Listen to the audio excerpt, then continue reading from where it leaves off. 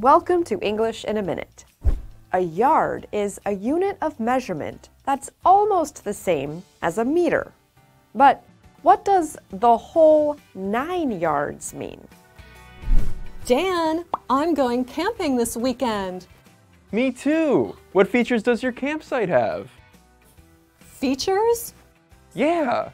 My campsite has the whole 9 yards. A hot tub, swimming pool, and a pizza oven.